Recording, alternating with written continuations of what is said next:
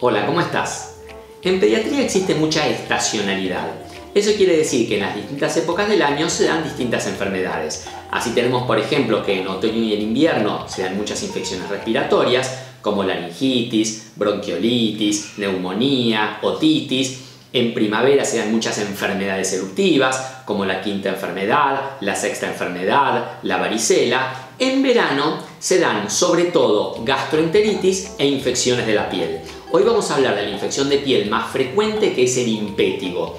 El impétigo es una infección bacteriana provocada sobre todo por el estreptococo y el estafilococo, que son bacterias que normalmente viven en nuestra piel. Como viven sobre la piel, que no es muy rica en nutrientes, hay muy poca cantidad. Pero si hay una lastimadura, por ejemplo una picadura de mosquito, una lastimadura de varicela o un raspón, sale suero, que es mucho más rico, y las bacterias pueden multiplicarse si no hay medidas de higiene adecuadas. Entonces, ¿cómo nos vamos a dar cuenta que una herida está impetiginizada, es decir, que se sobreinfectó con bacterias? Porque va a aparecer una costra húmeda amarilla, por eso se la llama costra melicérica, porque parece miel, y en ese caso quiere decir que ahí hay bacterias creciendo.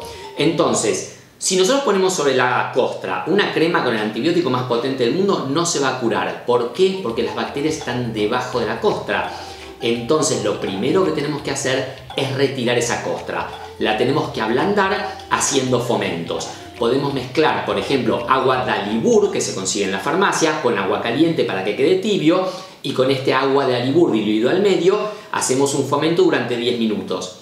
Luego de 10 minutos del fomento, raspando un poquitito, podremos retirar la costra y luego colocamos por encima una crema con un antibiótico, como por ejemplo la mupirocina, que es el antibiótico más efectivo para los impétigos. Cualquier crema que contenga mupirocina podemos colocarla 3 veces por día. Si se volvió a formar costra, nuevamente hacemos un fomento para retirar la costra.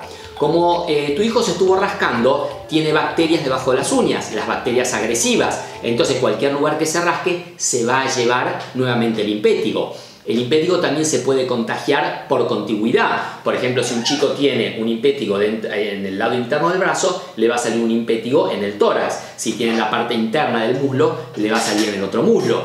Y también es contagioso para otros chicos, por lo cual todo chico con impétigo tiene que estar aislado de otros niños. Entonces, para poder retirar esas bacterias que tiene debajo de las uñas, debes cortar las uñas bien al ras, para que además no se lastime al rascarse, y lavárselo frecuentemente con agua y jabón para retirar esas bacterias. Es muy común que un impétigo, si tardamos en diagnosticarlo, se generalice. Si generaliza, vamos a ver que aparecen nuevas lesiones alrededor de la lesión inicial. En ese caso, lo que significa es que seguramente vamos a tener que dar un antibiótico por vía oral porque el tratamiento local no fue suficiente para curarlo. Yo dije que el impétigo se da sobre todo en el verano, pero también puede darse en invierno. ¿Cuándo? Sobre todo cuando un chico tiene un resfrío muy importante y tiene paspado alrededor de la nariz, empiezan a salirle lesiones alrededor de la nariz. Ese es el impétigo más frecuente durante el invierno, que se tiene que tratar con el de costre con los fomentos y también con la misma crema con mupirocina, pero existe un ungüento intranasal para poder poner dentro de la nariz, ya que el impétigo puede crecer hacia adentro de la nariz.